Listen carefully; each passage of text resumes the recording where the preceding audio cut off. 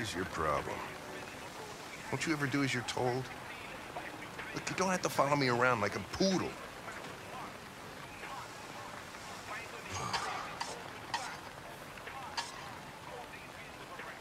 Now that we're partners, I thought it would be a good idea to get to know each other better so we could work as a team. We are not partners. I am a human. You are a machine.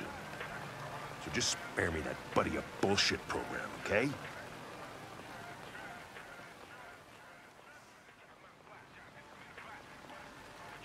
Is there anything you'd like to know about me? Hell no.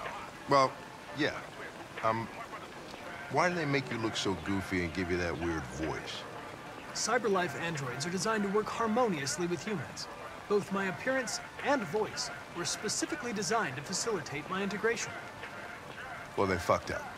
They ask you how you are, you just have to say that you're fine when you're not really fine, but you just can't get into it because they would never